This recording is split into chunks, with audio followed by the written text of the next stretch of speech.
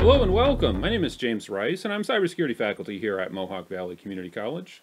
And the purpose of this video is to get you introduced to the mini hacks challenges that are going to be available here in the CAE Sandbox. Now, mini hacks really refer to kind of an entire family of challenges that we've broken down into various tiers. So what I'm going to introduce here is kind of show you the tier 1 version of a mini hack. But let's start kind of with the spirit of what is a mini hack all about. Now, in our local competition, what we've really noticed is many students have to make the transition from from challenges that they've taken on in the classroom, such as labs or tests. And when you come over to a competition, things are just a little bit different. Even though some of the fundamental activities you're doing are the same, there are things like I have to check a scoreboard, and I have to work on multiple virtual machines, all kind of simultaneously. So things are just a bit more dynamic when you're in a competition. And so the purpose of the mini hack is really to break the ice with those elements, to be able to get you working past and working through some of those challenges. And a lot of it kind of comes down to just spatial awareness. You kind of have a digital spatial awareness you have to deal with when you're in a competition such as this one. So I'd like to kind of share a screen here to show you where I'm going with this and say, okay, this is one of the topologies that are going to be thrown at you, specifically with our Tier 1 mini hack. And so the idea is with this type of challenge, similar to the actual competition, you're going to have multiple virtual machines that you and your teammates are responsible for. And so let's start getting you a bit of practice with that. Let's see what is it like to have multiple virtual machines and have to use them to accomplish some task. The other idea, like I said, you have to start getting used to is the idea of a scoring service. So there are going to be many virtual machines during a competition to which you do not have direct access to them, but that doesn't mean that they're irrelevant. You have to learn, how do I go out and access some other machine using one of my competition VMs. And so what you kind of see here in this diagram in green is these are the machines that have been assigned to your team. And when you're on a competition, you're going to be on some team. So that will be one of your first tasks, is to figure out what are the machines that have been assigned to me on this team and try to get acclimated with them. Also realize that you have some larger scale objectives. What are the objectives that I have to achieve? And start to have some awareness, some concept of what else exists outside of my team infrastructure. And so specifically for this Tier 1 mini hack, what we're looking to try to have you do is, let's use some neutral machines, some CAE machines. These are machines in red here that are not actually being scored, but they are useful tools for you to use on your team to test things sort of from an external side of your network as well as from an internal side of your network. So these are some machines that you should probably start with to say, let's get these online, and now I can have some of the tools necessary to troubleshoot and set up the infrastructure to which really matters, the things that I would actually be scored on. And so in this Tier 1 mini hack, what you're actually being scored on is two of the most fundamental things that you're going to encounter at a competition. Number one is going to be, of course, a core router. So you, on the services side to a competition, are going to be responsible to making services available, just like a business might have to make things like a website available, along with other services.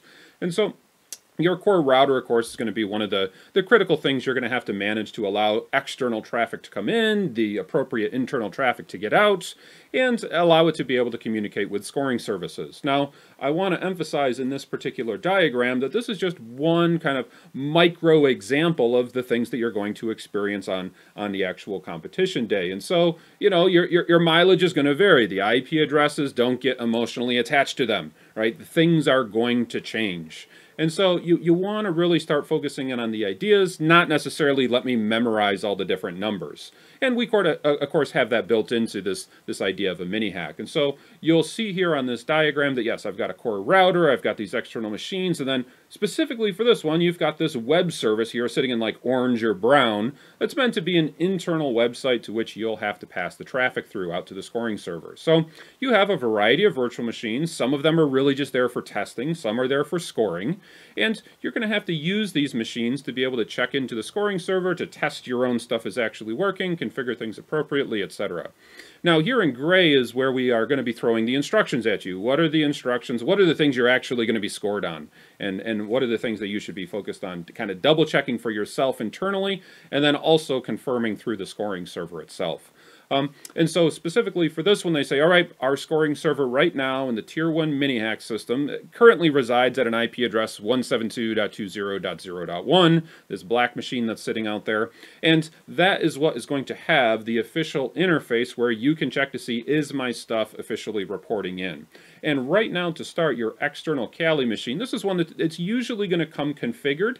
It's not going to be configured exactly to your topology, and so we'll see that in just a second. You will have to correct it, but it does come with an IP address, where many of these other machines, they don't come with any networking. The services, they might be installed, but they're not configured, they're not turned on, and that, of course, is a big part of this challenge. Can you take some practice to be able to configure the services and then confirm that they're actually checking in with the scoring server? So let's pop over to the environment and see what this sort of looks like for real. So what I've opened up here in the background is with the mini-hack challenges, and as well as with the competition, of course, you're going to have a variety of virtual machines that you're going to be responsible for. And so I've opened them all up sort of here in a window so you can start to appreciate, like, yeah, having the mental discipline and having that mental awareness to say, okay, what machine am I on? Where is it in my topology, and what am I trying to accomplish with it? These are all really critical tasks that usually you just don't necessarily get in a lab exercise. They're much more focused, and so we're trying to raise some of your awareness and some of your thought process here. So specifically here on the one on the left, this is the one that actually is my CAE external machine. And so as with many of the things here in the Sandbox, you have a default username of just Sandbox, as well as a password of password is something that should get you logged into the machine. And so from here, we could now take on to say, all right, what is the challenge all about? How do I confirm? Let me check in with the scoreboard to see if it's all there. And as I mentioned, I have tossed in an IP address for this one already. It's not correct, let's say, according to the topology, but you do at least start with something.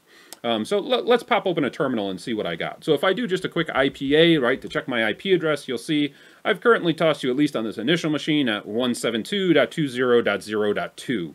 So it doesn't exactly follow what we're supposed to be doing in the topology, and of course that's something you can come in here and correct.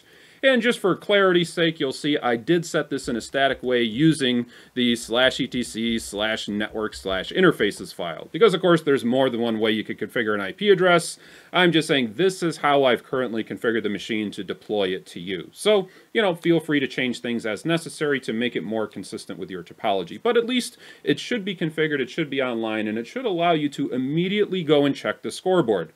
So this is something you should do anytime you're starting a mini-hack, whether it's a Tier 1 mini-hack or whether it's one of the higher level tiers of mini-hacks, that using this, you should take one of your machines and see what are the official instructions for this assignment. Now, I kind of gave you a little bit of a preview here using this PDF that I've pulled up, but through the scoreboard, you'll also be able to see this. And the scoreboard is not a machine that you have direct access to, but the scoreboard, of course, is running a web page. So if we go into the upper left here of our CAE machine, I can click on applications and just pop open a default web browser. Sure, it should open up Mozilla for us. And the very first link I bookmarked here is the website itself. It's the 172.20.0.1. This is something you should be able to reach directly out of the box. And so if I click on this link here, it'll go and it'll load up the page. And it's possible, again, all of this is in a contained, disconnected from the internet environment. So you might get some type of certificate warning. You know, you can just accept that. It's using a self-signed certificate since it's not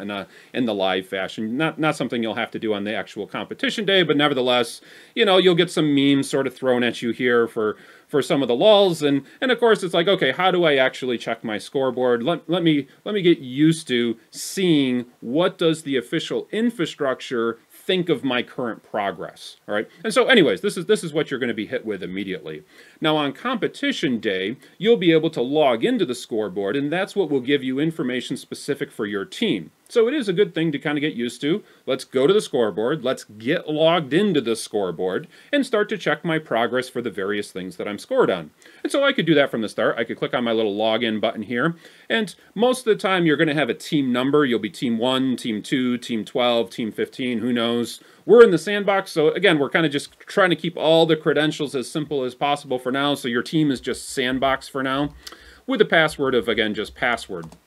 And so we can get logged in as our particular team and see what has been assigned to us in this environment. And so here's that very, very similar PDF style thing that I was just looking at. You'll see the initial page here at 172.20.0.1/dashboard. So this shows up after you've logged in. You'll get to see the exact information that's specifically been assigned to you. Again, we're deploying here a Tier 1 Mini Hack Challenge. So there's that diagram. It's all nice. And now I have to understand, like, yeah, I've been assigned a specific team number. And just like on competition day, I don't know what that team number is going to be until competition day, but I need to get some practice following this topology. And so you can see up here in the upper left, the scoreboard will tell you what team number you've been assigned, and you need to take that number and apply it to your different infrastructure in order to be scored appropriately. You can't just make your services available wherever the heck you feel like it. All right, you definitely, a lot of these things are going to be scored on specific IP addresses, and it's up to you to be able to accommodate those requests. All right, now, the other important aspect of the scoreboard, of course, is to check in to see, according to the scoreboard, according to the official infrastructure, is my service actually online right now? And so you'll be able to switch over to the scoreboard tab to be able to kind of see, all right, is the infrastructure online, or is, according to the scoreboard, no, this isn't actually online? And so you'll see here it'll show up in red if, according to the scoreboard, well, your router's not responding, the website isn't responding, or the website is not being passed through the router correctly. And these different checks were the things that I had as instructions in gray. Or if I go back to that dashboard view, you'll have here in scoring, it'll have the appropriate bullets to say, here's the way that we're evaluating you for this particular event, for this particular mini hack. And so these are the things that are critical that you're going to have to follow. And so specifically for this mini hack, like I said, you're going to have to get your router online, you're going to have to get the web server online, it's going to have to pass traffic externally so that when the scoring server tries to request that traffic externally, the web server responds. And specifically for this one, as with many services, the type of content you deliver. In other words, what's actually on your web page. So in this one, we're saying you also have to include the string team and then whatever team number you're on, just like this, team and then the number. So for this particular instance, I was assigned team number 247, kind of chosen at random. And so that's the content that I'm going to have to make available on my web server when I set up my website. Somewhere on that page is going to have to say team and then 247, at least for this instance. So these are the things that you're going to have to check. And a lot of this is really meant to prepare you for the service challenges that are going to be thrown at you on competition day. You're going to have a variety of infrastructure that it's your job to set it up, secure it, make it available, make these different services respond accordingly with the appropriate content, and then also keep in mind that, yes, there is going to be an offensive element working against you, right? This is going to be a contested environment on the competition day. We're going to have a red team that's going to be attacking you. And so that's another thing, another element of the competition that's very different than the lab. A lot of times we're practicing getting things configured, and then once it's done, okay, it's done. It's like, yeah, okay, but on competition day, you're going to want to try to keep an eye on what is the status of things right now. And you can kind of see here the little legend. It'll change to green when it's running. But just kind of realize, like, on competition day, I might make some of those lights go green, and then the offensive team is going to come in and wipe that out, right? They're going to take my web server offline, they might attack my router, and so I'm going to have some practice securing these and making them a little bit more resilient to attack. And so that mentality is something we're trying to encourage in the idea of a mini hack. So let's first just start, especially with this Tier 1 mini hack, let's work with a few different virtual machines, get some services online, practice passing the traffic through your router correctly with the appropriate content, and then coming over to the scoreboard and seeing, according to the scoreboard, did I do it correctly? And then in future tiers, we can continue to challenge the idea of what happens if I had other services. What happens if the machine was not something that existed inside my topology, right? If I go back to the dashboard, what if the machine didn't exist with something that I have direct console access to? What if it's out there and I have to go out and I have to find it, and I have to capture it and bring it back? All right, so there's a lot of ideas like that of how can I use things like my CAE machines, things I have direct access to go acquire another external machine. Others, such as the router, or in this case, we're giving you an Ubuntu server or an Ubuntu computer to be used as your web server. These are things you have direct console access to, and you can go in and configure them as necessary. But that's the mentality. Let's start with getting things working, getting things configured. We'll do it in a uncontested, or let's say a less contested way, check in with the scoreboard and keep that idea going, that mentality going. Also realize as you get into some of the capture the flag style challenges, many of them will also be submitted here through the same interfaces. You'll be able to click on the challenges tab, and this is where your capture the flag stuff will appear as well. Right now, of course, in the Tier 1 mini hack, there is no capture the flag element to it. You simply have the scoreboard. You have here you are logged in, and you can go to your dashboard to see what your specific assignment is. And if you want some, some little meme type stuff, you can always hit the home tab and kind of go back. So anyways, this is what you should kind of be doing to start. Log into your scoreboard, log into your machines, launch up your CAE machine, view that topology. Let's practice following a topology. Let's practice checking in with the scoreboard to see what things are like. And then let's start to have that mental awareness that things I configured, who knows what it's going to happen in the next 30 minutes or in the next hour. Like I might have to double check, go back and reconfigure things and try to secure them a little bit better. But this is a good place to start. So let's start here. Let's start to see what some of the next tiers might evolve to be. Get a bit of practice, maybe sit down with a friend or two as we go through some of these assignments and practice, opening up a topology on one screen and then opening up another tab to say, here's where I'm actually doing the work. These are all really, really good things to be able to get to the point to do. And lastly, I'll just re-emphasize, you're given these extra CAE machines to help you with the testing. So if you think you've got something configured correctly, well, why don't I come over to one of these other CAE machines and open it up, see what it looks like in a browser, right? Open it up and try pinging these machines. And so use these for your testing. And of course, you can always have the scoring server as your official source of confirmation. So as always, you can send us some emails, give us some suggestions as to what's working, what's not working. And as always, we'd be happy to help and respond to that. So have some fun, though. Break some virtual machines and hopefully learn a few things along the way.